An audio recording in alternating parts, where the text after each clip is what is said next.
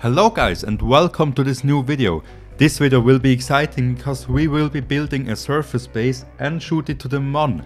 So it will be one of the earlier Mun bases in KSP2. I mean, there have been a bunch, but I haven't really seen a lot of Mun bases in this size. So this would be pretty exciting, combined with the fact that we will launch it in one launch on one rocket, which has to do with me not wanting to have unnecessary amount of bugs in this game. I mean, if you want to dock stuff together, stuff bugs around it, I just thought I will just build it in one piece, shoot it up, I don't have to worry about anything. So yeah, this here took a really large rocket. So you can imagine this mission being pretty complicated, because we have to build this surface base all in one piece and put it on a big rocket. So combine this with the wobbly rockets and buggy rockets we have in KSP2 and you get a difficult mission, but I got it somehow. First I designed a completely different surface base, but yeah, it just exploded on a pad. I couldn't really do anything. But else than that, this surface base has a really funny name. It's called the Munner Analysis and Research Vehicle for Inspection, or MARVIN for short, which is a really cool shortcut. And you might think, wow, you're really smart for coming up with that. I didn't come up with that, Sen of KSP came up with that. Thank you for that. It is a cool name. Because I just wanted to call it Mun Research Facility or something boring, and this really gives it a special touch. Else than that, you will also see Valentina Kerman doing a dance for us at the end of the video. Yeah, she did a dance on the Mun, because why not? But yeah, in the background you can see how we constructed this whole base.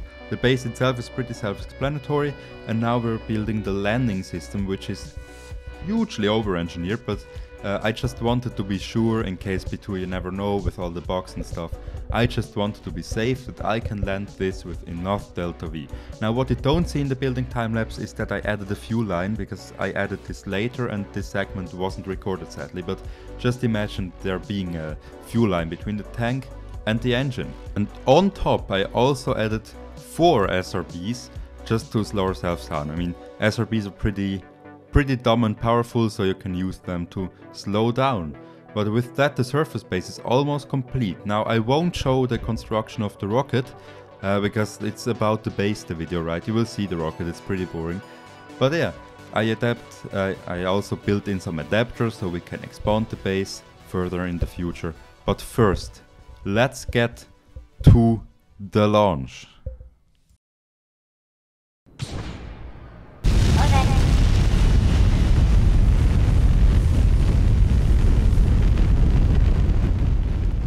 And here we are blasting off the pad. The power of those 5 Mammoth 2 engines really shows. The TWR is really high, but it's also a pretty big rocket. You can also see that it really doesn't like to fly anything straight, it just wants to tip over. Even though I added those huge fins, those control fins. This could be a little tip for you. If you want to stabilize a rocket, use control surfaces. Not a stabilizer, but control surfaces. They will bring more benefit. You can see the whole control surface is like flipping around and not just one part of it. But yeah, further than that, we are aiming for a pretty high apoapsis of about 160 kilometers, because yeah, we really had to delay our gravity turn with this rocket here because of the stability issues. So I really wanted to get out of the atmosphere fast, and that was the best way. But now, stage decoupling. The 4 side boosters are decoupled, which worked first try, which I was astonished. And then the first stage, or 1.5 stage, whatever you want to call it, can burn a bit further. And this here is a 3 stage, or with the booster 4 stage rocket. So the first stage together with the booster just brings it up a bit into space, and the second one should get it into orbit, and the third one should get it to the Mun. So it's basically like the Saturn V with 3 stage rocket, only that yeah, this is a bit more powerful. We can actually get to the Mun with the second stage.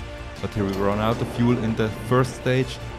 We decouple it, and now we are in an orbit. We have reached orbit.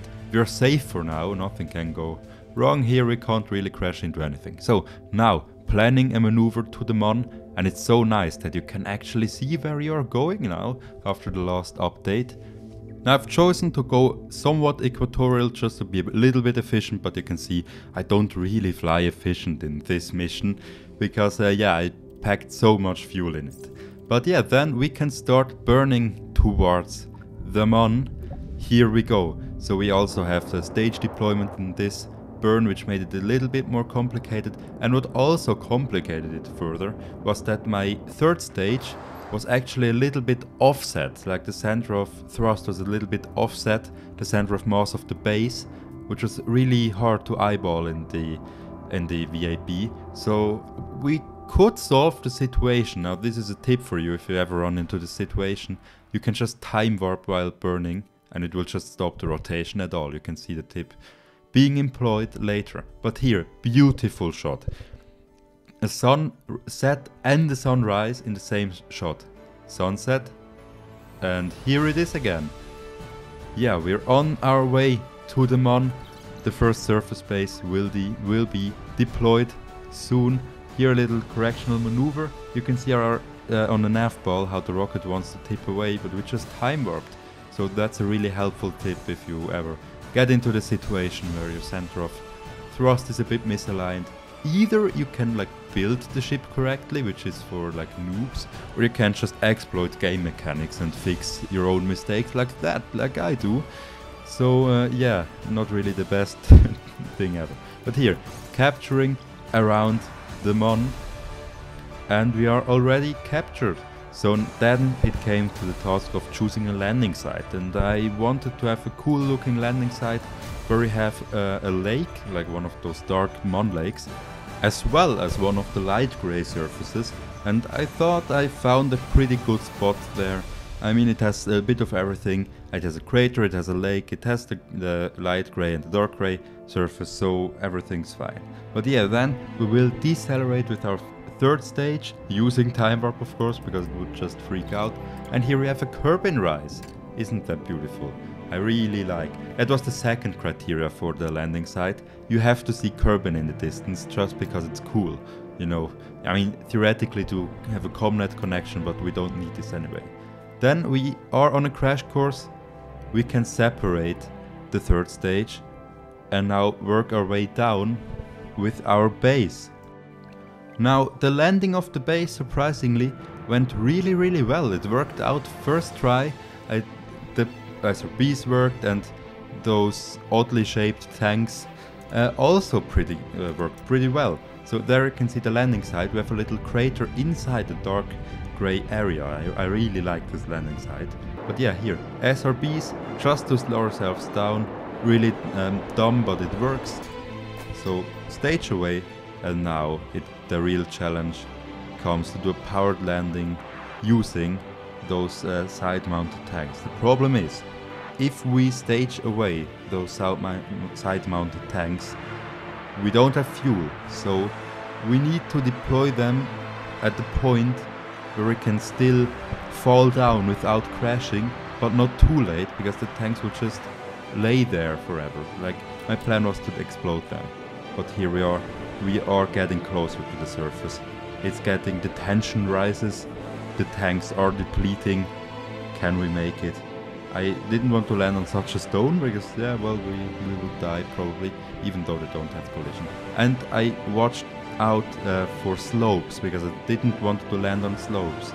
So that explains why I packed 2000 meters a second just to land on the Mun.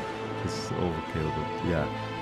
Then we can stage away those fuel tanks in about now. I really thought I would have a bit of extra fuel in the base, but I didn't. Staging away, alarm going off, everything going wrong, but then the base miraculously survives and we have landed the first ever Marvin Air and Spaceline base on the surface of the Mun, and with that it's also the first surface base I ever put on a celestial body in KSP2. Isn't that nice? And you can see this here on YouTube, so yeah. But let's get the Kerbals out and make a little group photo, like they need to explore. First, this tank here still was stuck, I can't get it away, so it just stays there. We can pretend it is like some important stuff that needs to be there. A wine barrel, yeah, it's a wine barrel, guys. Like the Kerbals, they really like wine, and this is a wine barrel there. Anyway, I don't really know why I said this, but now we can set the Kerbals on foot and make a little photo for the people at home. And we are in the newspaper, isn't that cool?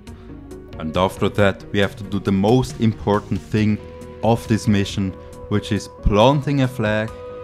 Here it is, isn't it cool? It's just a KSP flag, but anyway, I mean, I really miss the Swiss flag, but hey, I don't want to mod anything into the game. Now, a bit of surface exploration. Here we have a bit of stones, and then Valentina gets on this ridge to, yeah, look at the base a little, and look at Kerbin. And here she's dancing. I hope you liked the video, guys. It's over. See you next time, maybe when we expand the station. Goodbye.